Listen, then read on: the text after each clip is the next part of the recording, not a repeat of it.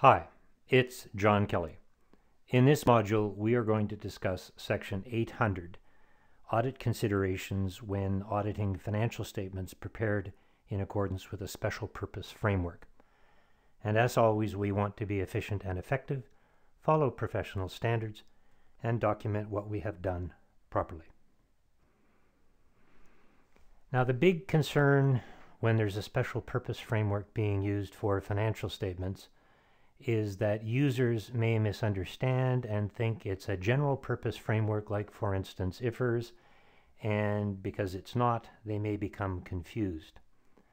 So the big differences here are at the front end.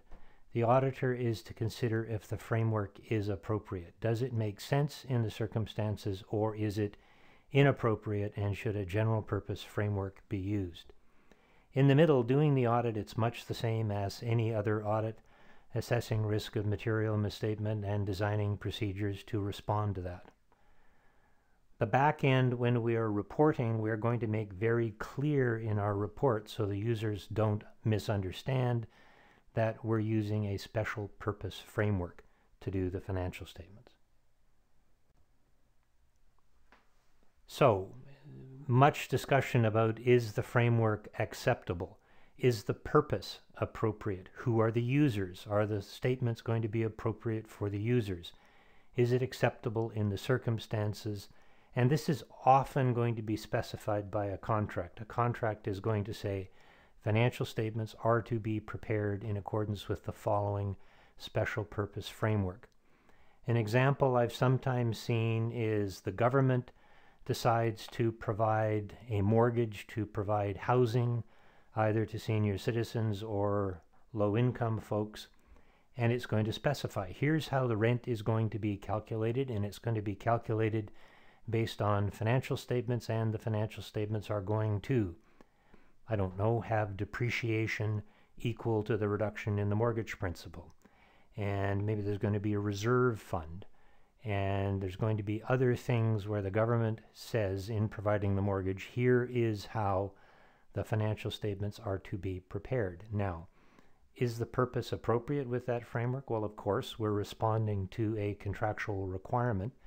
Who are the users? Well, the users are the tenants, and of course, that the special purpose framework would be the only framework that they're interested in, because that's how their rent is calculated. The board of directors, same thing.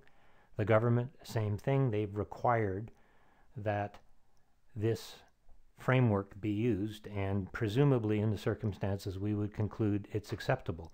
The only users that I can think of would want this framework to be used. So special considerations, and they compare and contrast. They say in an ordinary audit we are considering common needs of users as a group. We've kind of invented a synthetic user of financial statements, and that is the person the auditor is thinking about when setting materiality. When you're in a special purpose framework, we know who the intended users are, and we know their specific needs, so that may influence our judgment about what is material, because we have a more specific understanding of the users. Another important part of the understanding is often these special purpose frameworks are specified by people who are not accountants, shall we say, and they haven't been clear enough about all of the requirements of the framework, and that means that management is going to have to make some interpretations of what the contract, for instance, means. And as auditor, when that happens, and indeed for management, the very, very best thing to do is err on the side of more disclosure. Tell people exactly what you're doing. Tell people exactly the interpretations that have been made by management.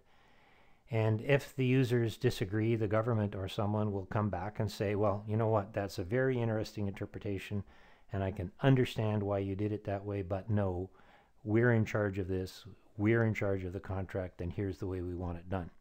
So that would be fine. When we get to the reporting phase, we're going to be very careful to describe the framework. And the auditor is to evaluate if interpretations have been adequately disclosed, and again, to protect both the auditor and management, it's very important that that be done.